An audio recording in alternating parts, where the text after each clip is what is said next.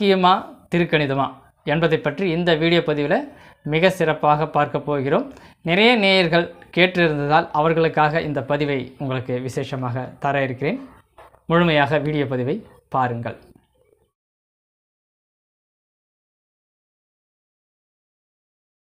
அன்புடைய வணக்கம்.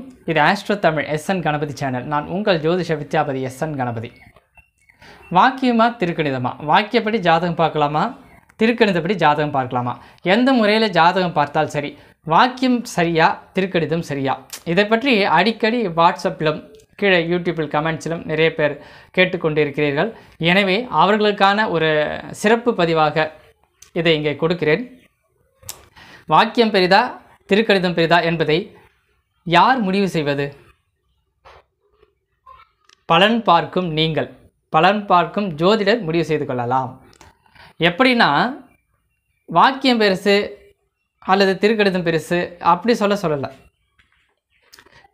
வாக்கியப்படி பலன் பார்க்குறவங்க நிறைய பேர் இருக்கிறாங்க, திருக்கணிதப்படி பலன் பார்க்குறவங்க நிறைய பேர் இருக்கிறாங்க. இதில் நான் என்ன சொல்ல வரேன்னா, ஆரம்ப நிலையில் ஜோதிடம் படிக்கும் மாணவர்களாகிய நீங்கள் என்ன செய்யலாம் அப்படின்னா, ஃபஸ்ட்டு ஜாதக பலன் காணும் முறைகள், அடிப்படை ஞான விஷயங்களை ஃபஸ்ட்டு படிங்க. ஏன்னா வாக்கியத்துக்கென்று ஒரு பராசர முறை ஜோதிடமோ திருக்கணிதத்துக்கென்று ஒரு பராசர ஜோதிடமோ கிடையாது என்னை பொறுத்த வரைக்கும். அதாவது பலன் என்னவோ வாக்கியப்படி சொன்னாலும் அதே பலன் சொல்ல போகிறீங்க, திருக்கணிதப்படி சொன்னாலும் அதே பலன் தான் சொல்ல போகிறீங்க. என்ன, வாக்கியப்படி பலன் பார்க்கிறோம், நிறைய பேர் திருக்கணிதப்படி பலன் பார்க்கிறோம். ஜோதிடர்கள் அனைவரும் இதை பொதுவாக இரண்டு விதங்களையும் பயன்படுத்துகிறார்கள்.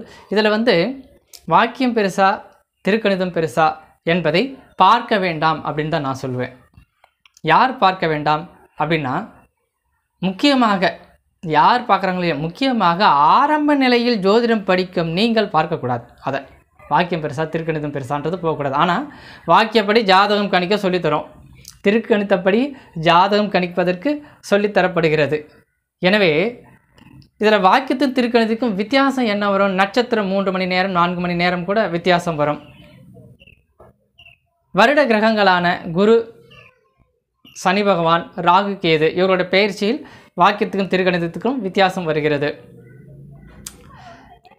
இதில் பலன் சொல்லும்போது பார்த்தீங்கன்னா, இப்போ சனி பகவான் 8ல் இருந்தால் வாக்கியப்படி ஜாதகமாக இருந்தாலும் சரி, திருக்கணித ஜாதகமாக இருந்தாலும் சரி, நீங்கள் என்ன சொல்லுவீங்க? ஆயுள் பலன் சொல்ல போகிறீங்க பராசர முறையில். இதில் என்னென்னா, லக்னப்படி சில சமயம் அந்த 2 மாதம் 6 மாதம் வித்தியாசத்தில் சிலருக்கு 9ல் சனி பகவான் இருக்கும், சில பேருக்கு 8ல் சனி பகவான் இருக்கும். இப்போ வாக்கியப்படி ஒருத்தர் 9ல் இருக்குது, அதே பிறந்த தேதி நேரம் ஊர், அதே பிறந்த தேதி நேரம் ஊர், வாக்கியப்படியும் சனி பகவான் 9ல் இருக்கிறார், திருக்கணிதப்படி சனி பகவான் 8ல் இருக்கிறார். இப்போ இங்கே எப்படி பலன் எடுப்பது? வாக்கியம் சரியா திருக்கணிதம் சரியா அப்படிங்கிற மாதிரி உங்களுடைய கேள்விகள் நீங்கள் கேட்குறீங்க. கரெக்டு.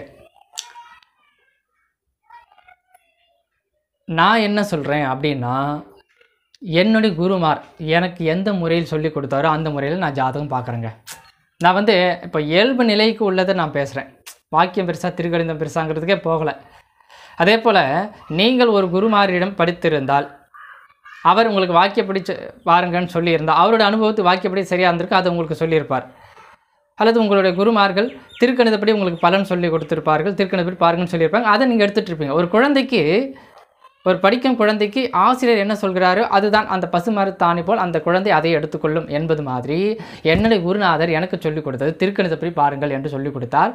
இன்னொன்று, பிரசன்னப்படி ஜாதகம் பார்க்கும்போது திருக்கணிதமே சரியாக வருகிறது அப்படின்னு பிரசன்ன ஜோதிடர்கள், பிரசன்னம் படித்தவங்களே அந்த குருமார்கள் எனக்கு அப்படி சொல்லி கொடுத்ததுனால நான் பிரசன்னம் பார்ப்பதற்கு முக்கியமாக திருக்கணிதம் பயன்படுத்துகிறேன்.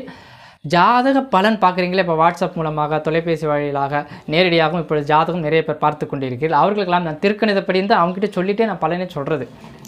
சரிங்களா? ஜாதகம் கணித்தாலும் சரி, சாஃப்ட்வேர் படி எடுத்தாலும் சரி, திருக்கணித சாஃப்ட்வேர், திருக்கணிதப்படி ஜாதகம் எழுதுதல், இதுதான் நான் பின்பற்றுகிறேன். காரணம், என்னுடைய குருமார் எனக்கு அதை தான் சொல்லி கொடுத்துருக்கிறார்.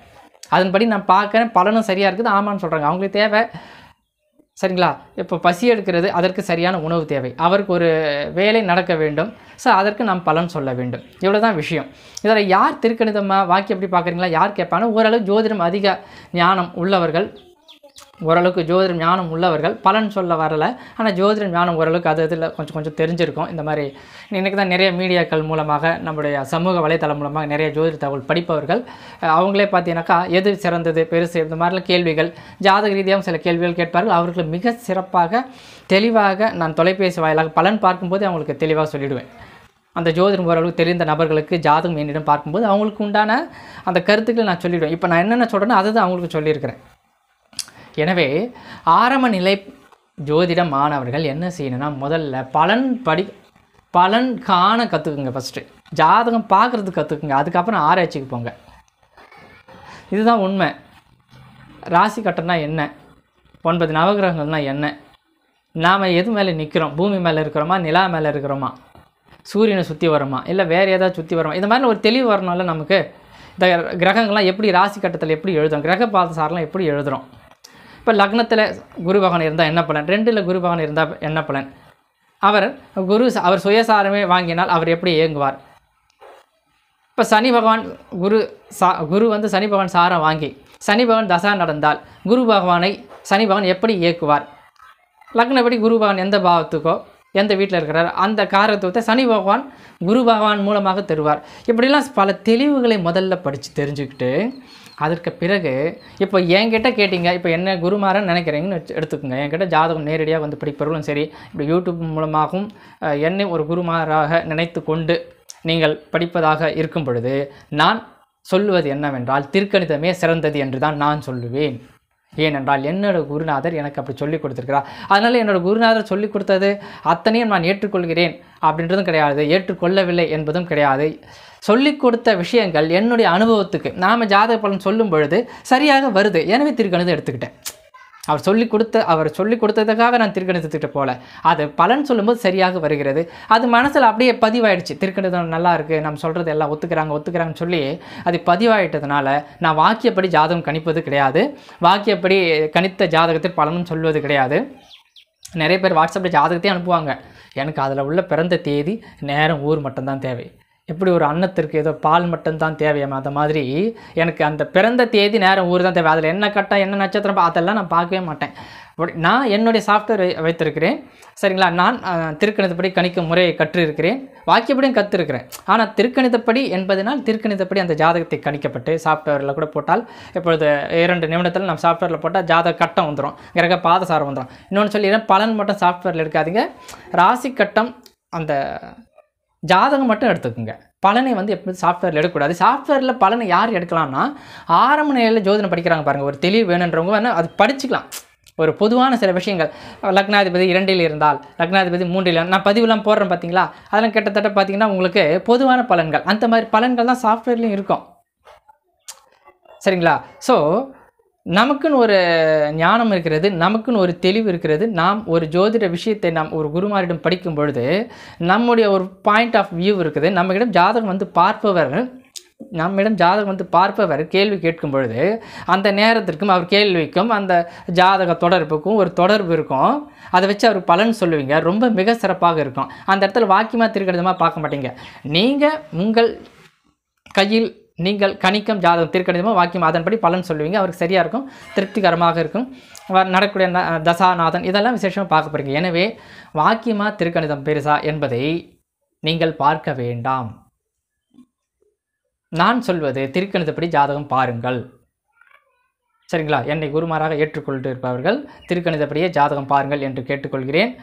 சரிங்களா. ஒருவேளை நீங்கள் வேறு இடத்தில் படித்து இருந்தால், ஏற்கனவே படித்து முடித்திருந்தால், நிறைவு செய்து அவர்களும் இந்த வீடியோ பதிவு கேட்க வாய்ப்புண்டு. அவர்கள் என்ன செய்யுங்க, உங்களுடைய குருமார் என்ன சொல்லிக் கொடுத்தாரோ அதை நம்பிக்கையோடு பயன்படுத்துங்கள். அப்படி பயன்படுத்தும் போது அது உங்களுக்கு சரியாக வந்ததுன்னு அந்த வழியிலே செல்லுங்கள். ஒவ்வொருத்தருடைய ஜாதகத்தில் புதன் அமைப்பு, அவருடைய குரு அமைப்பு, கேது அமைப்பு, லக்னம், அவருடைய வாக்குஸ்தான அமைப்பு பொறுத்து சரிங்களா இந்த கணித முறைகள் எது அவர்களுக்கு சரியாக வரும் என்பது அவர்களுக்கு மட்டுமே தெரியும். கற்றுக் கொடுப்பது ஆசிரியர் குருவின் அவருடைய தன்மை. அதை உள்வாங்கி கொண்டு கிரகித்து கொண்டு நீங்கள் ப்ரெசென்ட் பண்ணும் பொழுது உங்களுடைய கஸ்டமர் உங்கள்கிட்ட ஜாதகம் பார்க்கிறவிடம் நீங்கள் ஜோதிடர் ஆகி நீங்கள் வெளிப்படுத்தும் பொழுது ஒரு அனுபவம் கிரியேட் ஆகும், உங்களுக்குள் உருவாகும். முக்கியமாக ஜோதிடம் படிப்பவர்களுக்கு முதலில் உள்ளுணர்வு அதிகமாக இருக்கும். ஜோதிடம் படிக்கலனாலும் சரி, படிக்காதவர்களும் சரி, நிறைய பேருக்கு 2ஆம் இடத்துல புதன் கேதுலாம் அதிகமாக தொடர்பு கொண்டு விட்டால், 10ஆம் இடத்தை புதன் கேதுலாம் அதிகமாக தொடர்பு கொண்டு விட்டால் சரிங்களா, அந்த உள்ளுணர்வு அதிகமாக அவர்களுக்கு இருக்கும். மற்றவர்கள் யோசிக்காத, மற்றவர்களுக்கு புரியாத ஆழமான சரிங்களா மறைமுகமான உள்ள விஷயங்கள் கூட இவர்களுக்கு பிடிபட்டு விடும். அதாவது சூட்சமும் மிக நுணுக்கமான வேலைப்பாடெல்லாம் இந்த கேது புதனுடைய அமைப்பை பொறுத்திருக்கிறது. ஸோ புதன்ன்றது என்ன, வாக்கால் ஜீவனம் அப்படின்னு நம்ம சொல்கிறோம். கேது நுணுக்கமாக தடைக்காரர்கள் இல்லையா, இவர் வாக்கால் ஒன்று சொல்லும் பொழுது அவர்களுடைய தடை விலகுகிறது, அவருக்கு வழி கிடைக்கிறது, வாசல் திறக்கிறது, அவருக்கான வழி இவர் மூலமாக கிடைக்கிறது. இதுதான் விஷயம். குரு சம்பந்தப்படும் பொழுது முறையாக படித்து ஜோதிடம் ஞானம் உள்ளவர்களாக இருப்பார்கள். சந்திரன் தொடர்பு கொள்ளும் பொழுது அவர்கள் உள்ளுக்குள் அருள் வாக்கு போல, புதனோடு சந்திரன் தொடரும் பொழுது அருள் வாக்கு போல பலன் சொல்வார்கள்.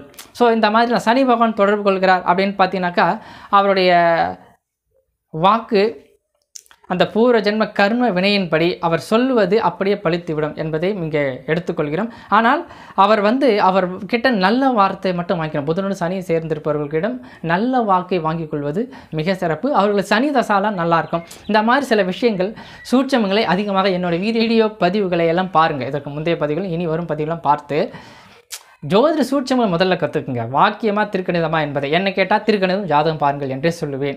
மீண்டும் உங்களை அடுத்த பதிவில் சந்திப்போம். நன்றி, வணக்கம். நிச்சயம் உங்களுக்கு ஒரு தெளிவு இந்த ஜோதிட பதிவில் உங்களுக்கு கிடைத்திருக்கும் என்று நம்புகிறேன். நன்றி, வணக்கம் நேயர்களே.